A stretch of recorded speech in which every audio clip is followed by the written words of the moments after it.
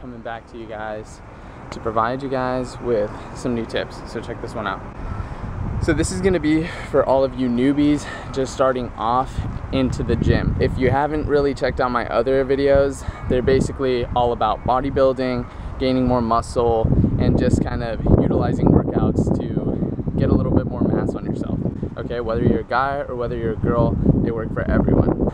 I'm a certified personal trainer. I got my certificate through NASM, the National Academy of Sports Medicine, and there are 5 stages in what's called an OPT model, Optimal Performance Training Model. There are 5 stages. The first one is going to be Stabilization Endurance. What that means is you need to be getting your body accustomed to the workouts that you are doing. You've never lifted before. Your body needs to adapt to the stimuluses. Example A, lifting weights. So with all of this, you need to ask yourself, what is your main goal before starting any type of workout program? And then after you figure that out, you can start with the other variables. There are 4 different variables that are important to this particular phase. All right, so part number 1 is gonna be proprioception. That's getting your body used to balance. So when you're lifting weights, it feels a little weird at first because your body's not used to it. You gotta get your body in tune proprioceptively.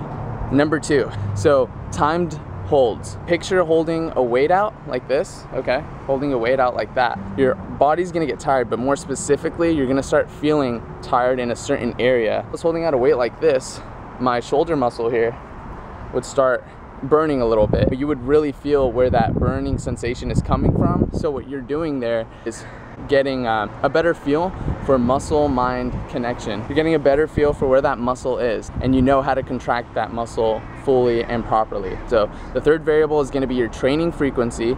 Training frequency has to do with how many times you're gonna be in the gym a week, okay? Whether it's 1 time, 2, 3, 4, 5, 7 times a week, figure out your training frequency.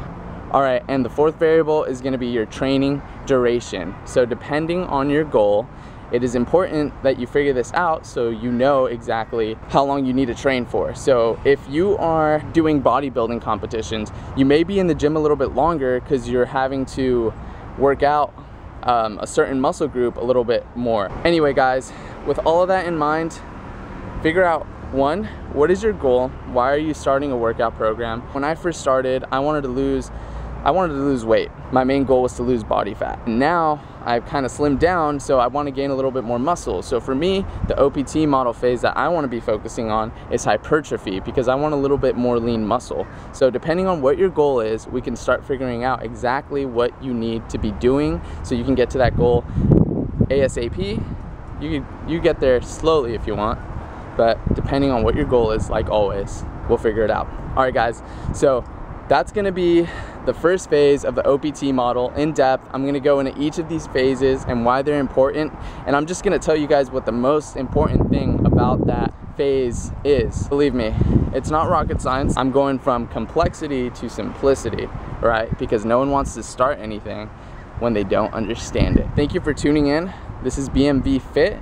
I'm helping you build better body, mind, vitality. I'm really enjoying making these videos for you guys. Tune in for next time. Going into phase 2, baby.